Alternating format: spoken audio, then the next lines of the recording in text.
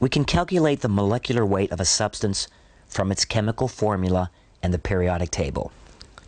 Say that we want to calculate the molecular weight of water. The molecular weight is the sum of the atomic weight of atoms in the molecule.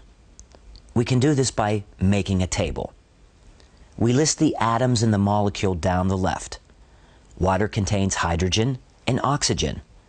Then we write down the number of each of these atoms. Here 2 and 1. We then take the atomic weight of the atoms from the periodic table.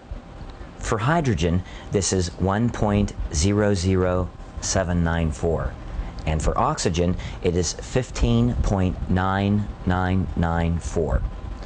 Since there are 2 hydrogens in the molecule, the total weight of hydrogen is 2 times 1.00794, or 2.01588. There is only 1 oxygen, so the total weight of oxygen is 15.9994. Finally, we add up the weights of all the atoms and we get 18.0153. So, the molecular weight of water is 18.0153 grams per mole.